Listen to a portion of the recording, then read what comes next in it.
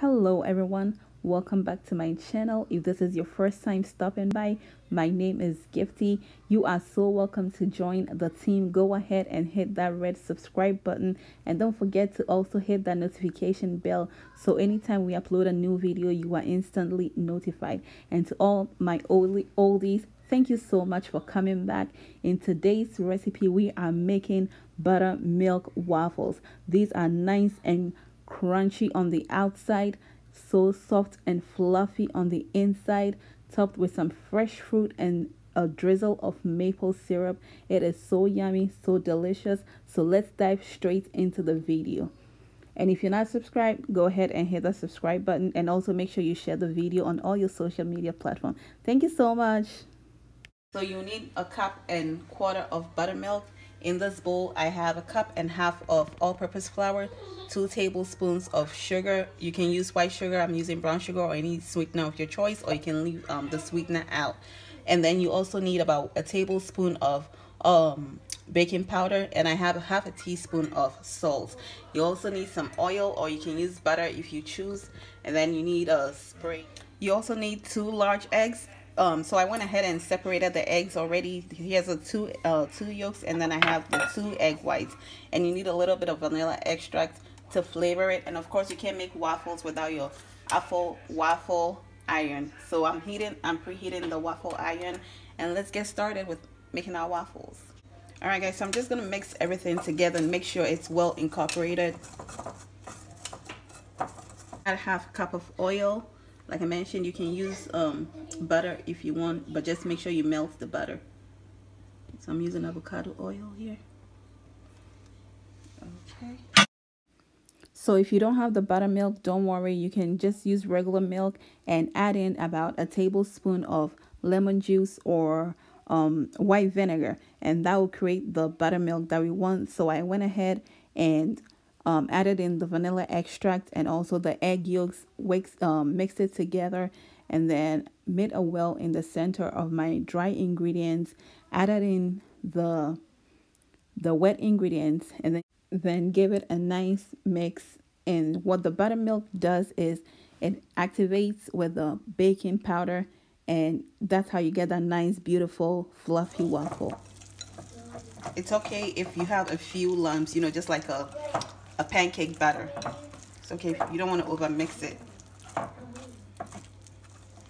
Okay guys, so with a clean whisk I'm going to whip up my egg whites. So this is just like a pancake batter. The only difference between the two is that with a pancake batter you don't separate the egg yolks from the egg whites. Now this will ensure that you have a nice fluffy light waffle. So you can either just use a whisk, or you can go ahead and use a hand mixer if you have one. So I'll just go ahead and whisk it until I have nice soft peaks, and I will show you when we get there.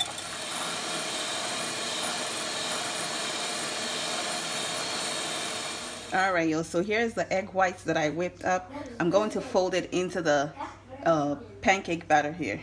I had to switch to the electric mixer, the hand mixer, because it's such a workout.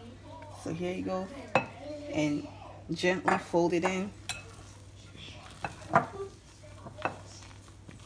So you're gonna have nice crispy outside and fluffy inside, just like the pancake house or the Waffle House or IHOP, right in the comfort of your own home.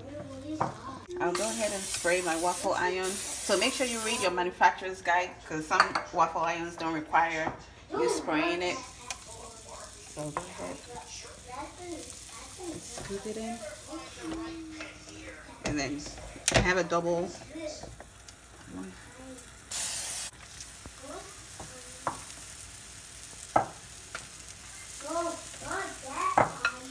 So I will go ahead and close it and let it do its own thing. Alright guys, so here's our first one. Nice and fluffy.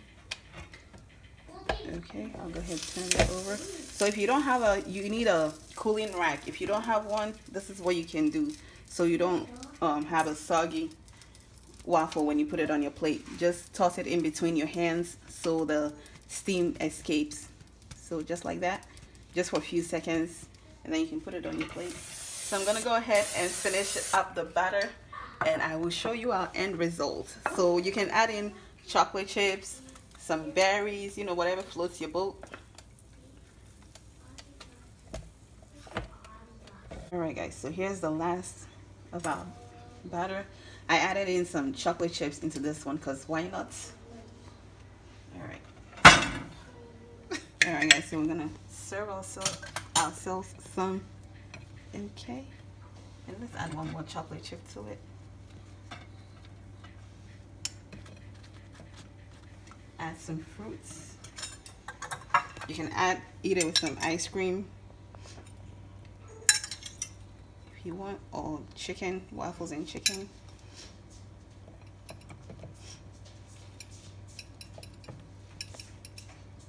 Add some confectioner sugar. And with a nice drizzle of maple syrup, y'all. This looks good. I'm using some peaches and blueberries. Let's give it a taste.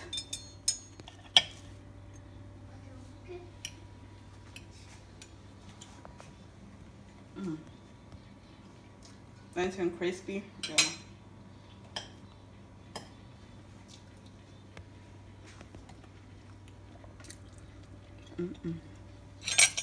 Let me go in for some more.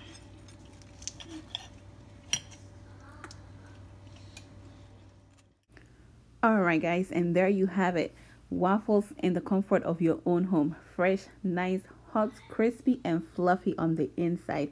Let's ditch all that freezer stuff. Get yourself a waffle iron and make yourself some. Trust me, it will pay for itself as you continue to make it numerous of times. So I will have the list of ingredients in the description down below. So if you're not serving it right away, what you can do is go ahead and put it in your oven and turn your oven on to the lowest setting. It will keep it nice and warm. You can have this with some ice cream for dessert. You can have it for breakfast, for lunch, or really at any time of the day. Enjoy this recipe, and I will have the list of ingredients down below. Until we meet again, stay blessed, stay out of trouble, and be well. See y'all later. Bye, and God bless you.